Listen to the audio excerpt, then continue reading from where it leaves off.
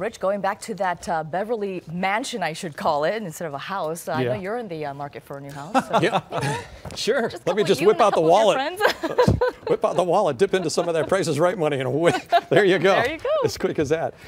So you guys enjoyed the day today, I bet? Yes, gorgeous out It was there. really pretty. I hope you did, because things cloud up overnight tonight and through the early part of tomorrow. It won't be until late in the afternoon that we see some clearing.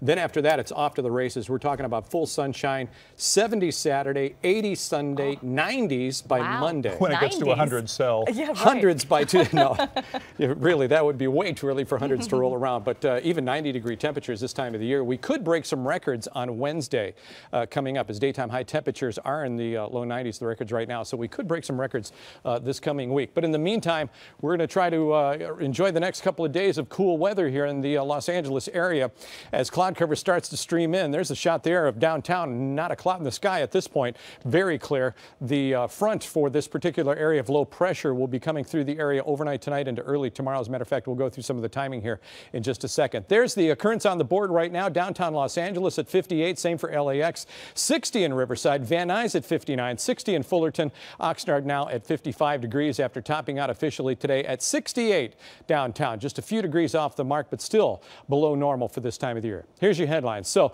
a weak cold front is approaching Southern California. Cloud cover picks up again overnight, as I mentioned. Cloudy in the morning, and then partly cloudy by later in the afternoon, and then we really start clearing out as we head into the weekend. Here's the forecast map. You can see some of that high cloud cover already starting to stream into Southern California as a weak high pressure tried to build in today. Our area of low pressure that brought us some rain has moved off to the east. This area of high pressure is going to get moved out of the way overnight tonight by this front right here. The front should break up as it passes through the Santa Barbara area, but we may get some spotty showers through the mountains of Ventura and Los Angeles counties. Otherwise, cloudy skies, that's about it. As that low moves out, high pressure will replace it for the weekend, and that's going to boost daytime high temperatures to near record levels. Here's Futurecast. Let's talk about the timing of this frontal boundary system. Watch the time stamp up in the upper right-hand corner of your screen.